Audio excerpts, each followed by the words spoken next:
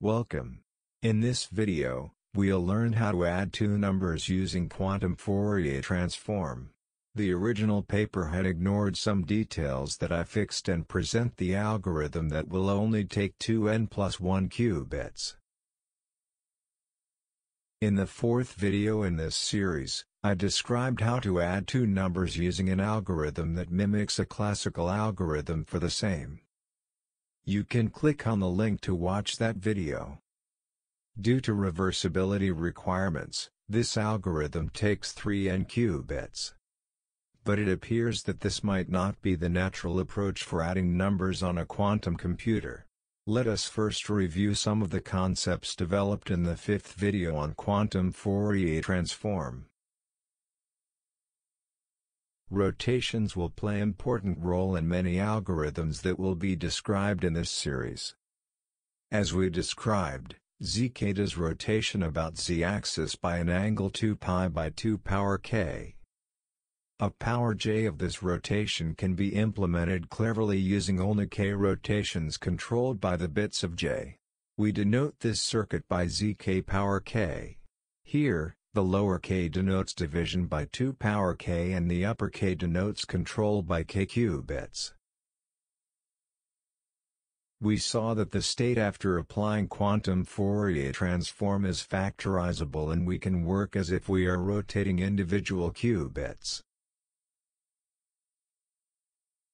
As quantum Fourier transform is a unitary operation, it has inverse and its action can be described as if it rotates individual qubits in opposite direction. This reverts the qubits back to their initial state.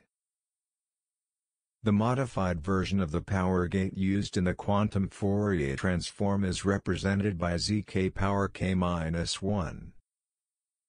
The lower k denotes division by 2 power k while the upper k-1 denotes control by k-1 qubits. The idea in using quantum Fourier transform for addition is to start with the first number a and apply quantum Fourier transform to it. Then modify the resulting state in some way such that we get quantum Fourier transform of a plus b. Finally, applying inverse Fourier transform gives back the required sum. There is one crucial detail that can foil this plan. The number of bits to represent a plus b can be one more than those in a or b. As the Fourier transform of a uses only n qubits, the obtained Fourier transform for a plus b may be incorrect. This problem has the following workaround. For simplicity, we assume that the input numbers a and b use only n1 bits in their binary representation. We append a 0 bit at the beginning of a and call it an-1.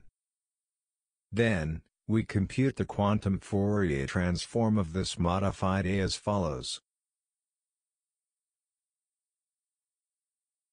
These sequences of steps show what we would like to get. Notice that we do not modify b.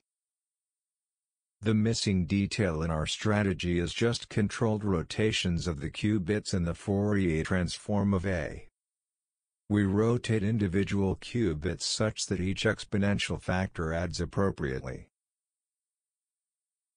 Finally, we apply inverse Fourier transform to recover the sum. The following circuit outputs the Fourier transform of the sum. Notice that the last qubit of b is used twice with different rotations. The first rotation is usual.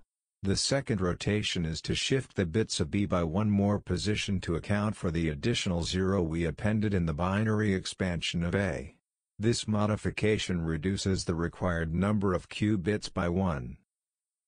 In fact, this is optimal in the sense that the algorithm matches the minimum number of qubits required to store the output.